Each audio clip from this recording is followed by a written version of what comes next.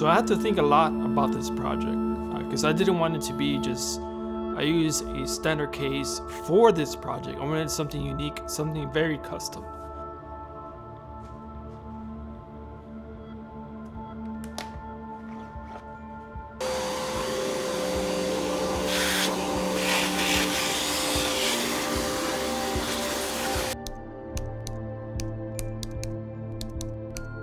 So when I talked to AMD about this project, or they got a hold of me, and we're kind of bouncing around different ideas, and we came up with, what if we use AMD's logo, which is the arrow.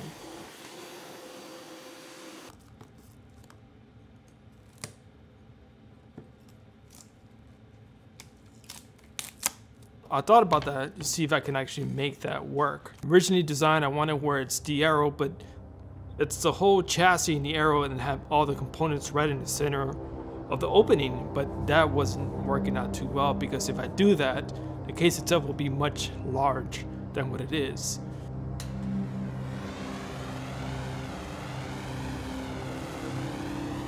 So we also played around with different ideas on what if we include a distribution plate. That's one thing that AMD loves to showcase. They love to work with people who create distribution blocks.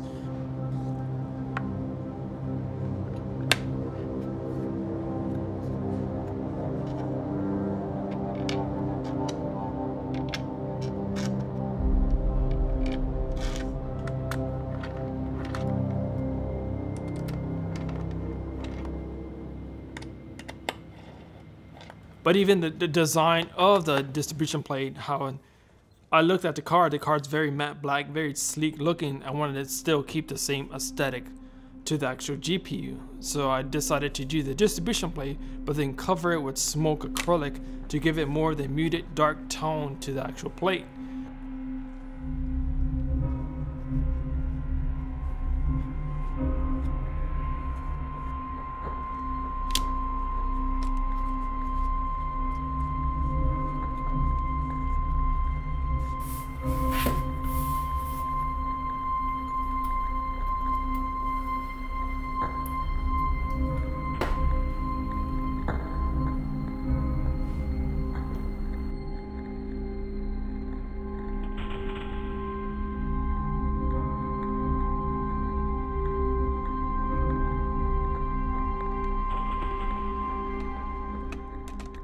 It was pretty challenging to design it this way because on the logo itself, it's not connected, so there's spacing.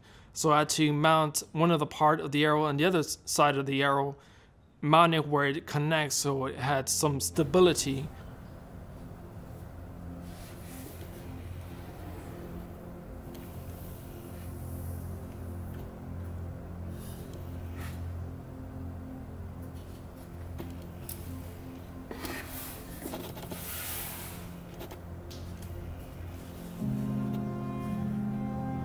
But then I wanted to water cool this machine, so I want to keep the GPU air cooled, so because it's for the new Radeon 7900 XTX GPU, so I wanted to showcase that air cooler.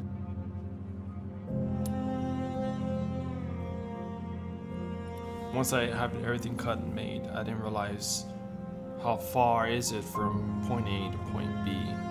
So when I was designing these tube runs, I realized that it's much too long. So I created and mounted a panel which is 3 slots that holds 3 slots for pass-throughs to break up the runs to make it shorter here and also a little bit shorter on this side. Because sometimes it's almost like when I design this stuff, I like it when it looks good composition wise. It always tends to go in that direction. You don't want to design something and this looks strange. Composition is very important when it comes to designing these tube runs.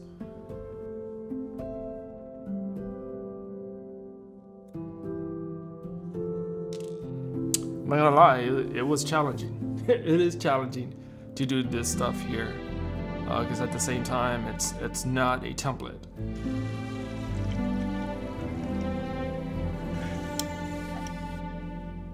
When I actually build these machines, I always forget on the process of filling the system, I always make it too complicated to fill. So there's this section here, opening here, which the fill port's down here.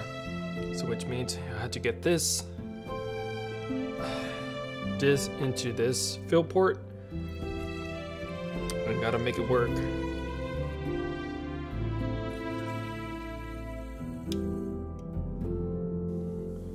Everything turned out pretty well. I love how everything turns out. Very sleek, modern looking chassis. Actually, I love how the arrow, you can see the logo, and also it's open right in the middle, so you can actually see through the actual panel. So you can see some of the distribution plate, you can see some of the power supply, you can see some of the reservoir because of the opening of the logo, and gives you the option to do that. I think it came out pretty stunning. It was pretty challenging, but I got it to work, and I'm pretty excited on how everything turned out.